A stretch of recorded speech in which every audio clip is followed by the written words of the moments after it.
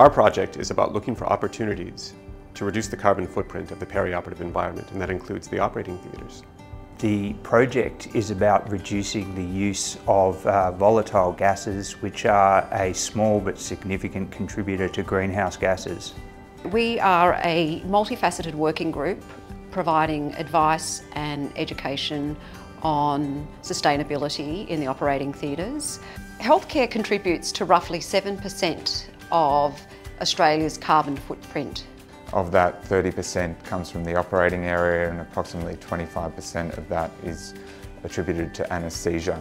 We're trying to implement projects that reduce the carbon footprint in the anaesthetic department in Northern Sydney Local Health District, and by doing that we're improving the lives of future generations in New South Wales.